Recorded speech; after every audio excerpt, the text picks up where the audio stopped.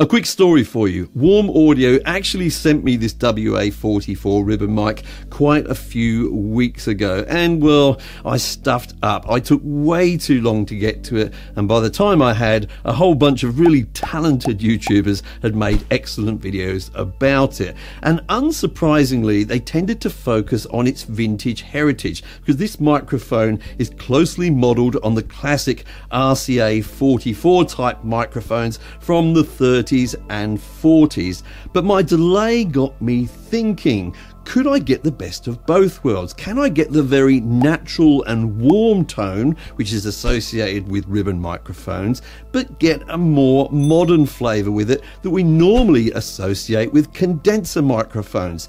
That's what I tried. Did I succeed? Well, you be the judge. This video is sponsored by DistroKid. Follow the VIP link in the description down below to get 7% off an already amazing price to distribute your music to the world. Now, in order for you to decide whether I reached my goal or not, I'm going to play the whole song towards the end of this video so you can really hear it in context and come to your conclusions. But as a summary, I used it on 4 main sources: 2 vocals and 2 guitars. Now, with one of those guitars, I used the very standard practice of pointing it roughly at the 12th fret or so. With the other one, I used the mid-side technique, which we will discuss later on. But it was really with the vocals where I wanted to get that modern sound, particularly with the lead female vocal, but also with the male backing vocal as well. Now, in all cases, I used my WA-MPX mic preamp. Why? Because ribbon mics in general need a little bit of extra gain. That's got lots of extra gain.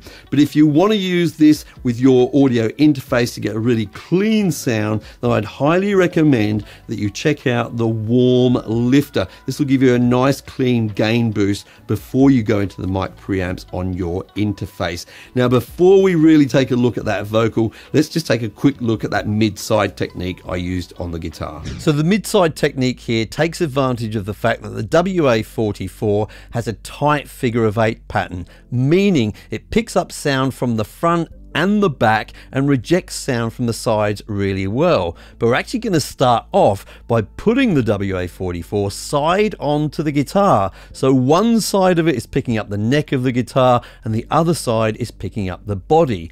Then we're going to introduce a second microphone. It could be any microphone here that has a cardioid pattern, meaning it's going to pick up sound from one side, and we're going to direct that microphone at the guitar. Now, in this case, I've used the WA-CX12, but you really could use any microphone with this pattern. The magic happens in the DAW, so let's take a look at that now. Let's start off by listening to the mic that was pointed directly at the guitar. It's in purple and it sounds like this.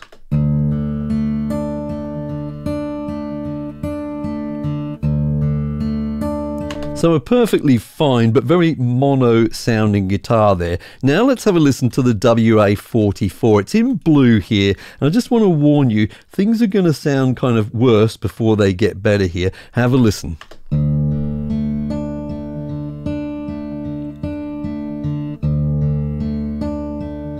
So it's very natural sounding, but it's very dark. It certainly picks up the low frequencies really well, but it doesn't boost the high frequencies like a condenser does at all. But I'm not here to just EQ the WA-44, because with mid-side recording we have a different purpose. What I'm going to do now is actually duplicate that track completely. So we've got 2 identical tracks now of the WA-44 recording, and I'm going to reverse the polarity of the second one. I'm doing that by clicking on this polarity switch here. Now let's have a listen to the result. Oh, we've got complete silence, but the meters are moving, so there's some activity here, but we can't hear anything. And that's because we reversed the polarity of one of these, so they're cancelling each other out. We literally took the waveform and we flipped it upside down. So whereas it was going up above 0 before, it's now going below 0 and vice versa. And when we do that with 2 identical sources, we hear nothing. So in order to hear something, what I'm going to do now is take the first of these and pan it completely to the left, and I'm going to take the second one and pan it all the way over to the right. Let's have a listen to what we've got now.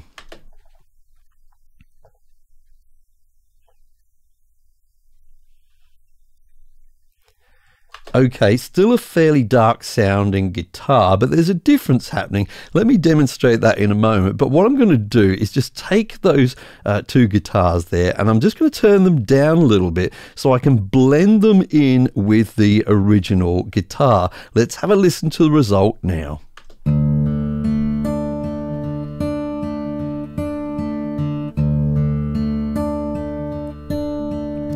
So a much more even overall frequency response, but did you hear we're getting a kind of a nice stereo type effect? Don't believe me? I'm going to go over to the master bus now, and I'm going to switch between stereo and mono. Listen to the difference when I go over to mono.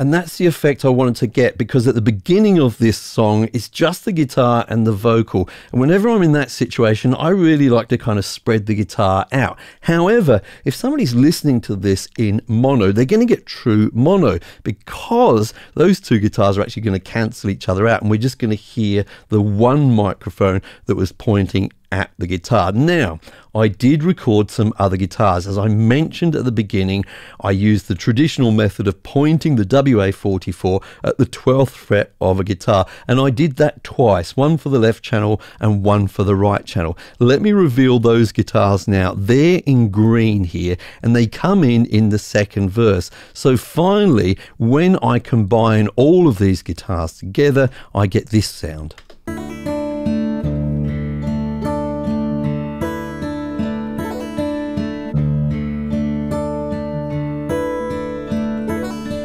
And that's just what I was looking for, a fairly natural sound, but nice and kind of spacious at the same time as well. I didn't do any EQing here as such, but I will be using a lot of EQ for the vocal. So now we come to the heart of the matter, the vocal. I'm going to show you in a moment exactly what I did to it, but first I want to give you a before and after so you can see where we're heading with this. But I do caution, you still need to listen to it in the context of the mix later on to make a final judgment. So let's hear the vocal as it was sung through the microphone with absolutely nothing done to it. Was it the fear of my touch?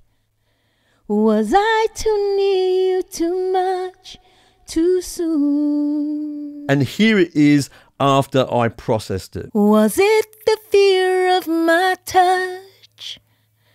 Was I too near you too much, too soon? So you've heard the before and after, but how did I achieve the after? Well, basically with EQ and compression, but not just one EQ and one compression plugin, but 5 altogether. Let's go through each of them, and I'll try to explain some rationale, although it's not always there, as to why I used each plugin. The first one is kind of a secret weapon of mine, the fast equalizer from Focusrite. You don't have to use this to get these results, but I like the fact it's got some AI which listens to your track first and comes up with a basic setting. And here it basically cut the low end frequencies out of this signal for me. I could have done that myself, but that's what it suggested.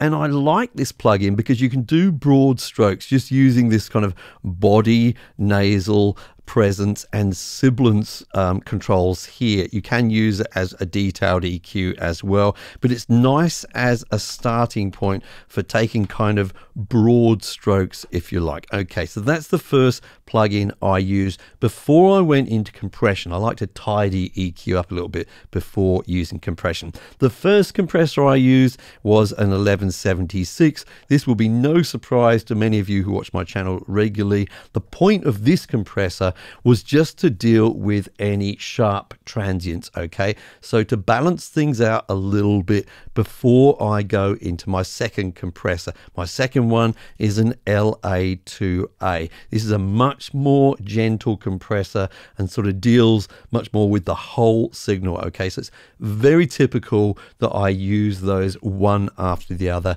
in that way. Now, the next plugin doesn't necessarily make a whole load of sense. It's a preamp plugin from Arturia. I quite often use this to boost some high frequencies. Now, you'd think, well, you could just use a regular EQ plugin for that, couldn't you? And you're right, I could have just boosted 15K in the EQ plugin. But I get something from this plugin which I can't quite put my finger on, and it doesn't make any logical sense, but that's what I do. But its main purpose was to give me a little bit of a high frequency boost here. But a lot of the main work was done in my final plugin, which was FabFilter's Pro Q3.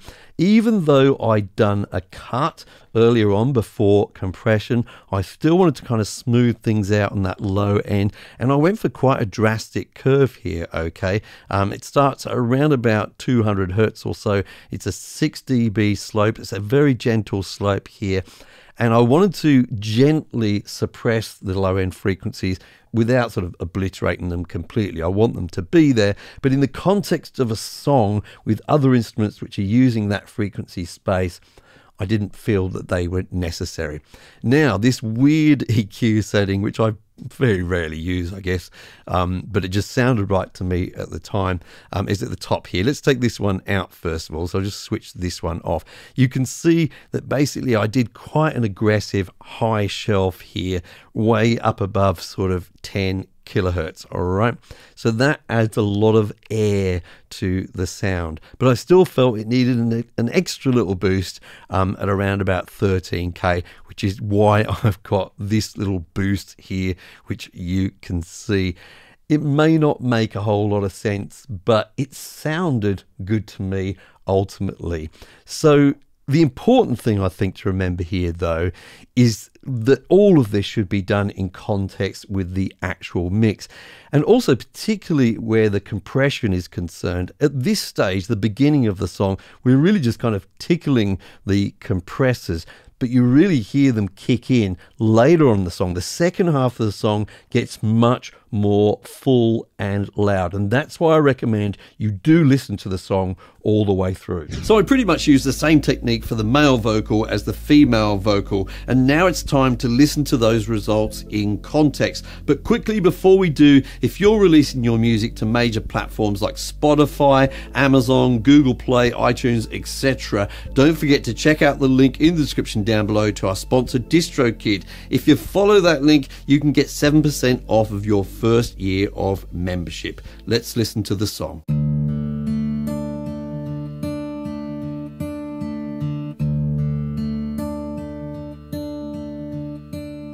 Was it the touch of my hand? Was it the way that I stand too close that kept you running? Was it the fear of my touch? Was I too near you too much, too soon, that kept you running? Oh, oh,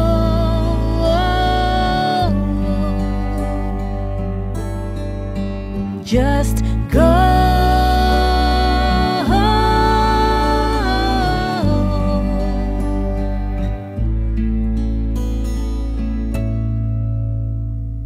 Was it the moment we shared? Was it the way that I dared to love that kept you running? I never noticed your fear. Was I too early, too near to know? It kept you running. Oh, oh, oh. just go.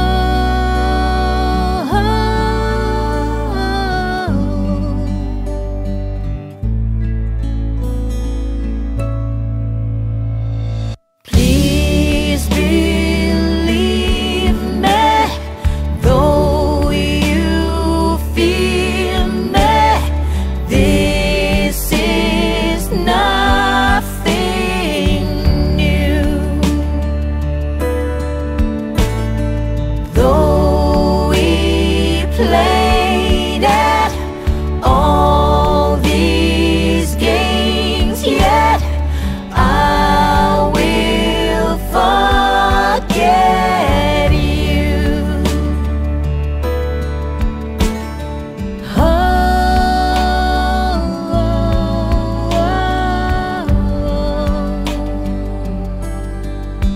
Just go.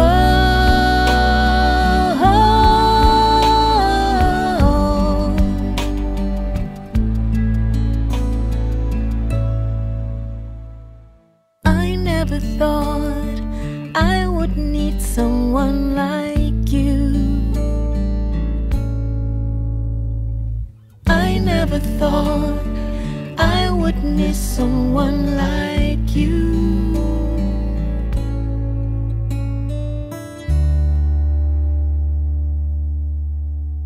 So what do you think? Did I transform this from a vintage to a modern yet natural sounding microphone? Let me know in the comments down below, where I'll be pleased to read both your praise and your constructive criticism. Thank you so much for joining me today. I'm Mike, and I hope you're well.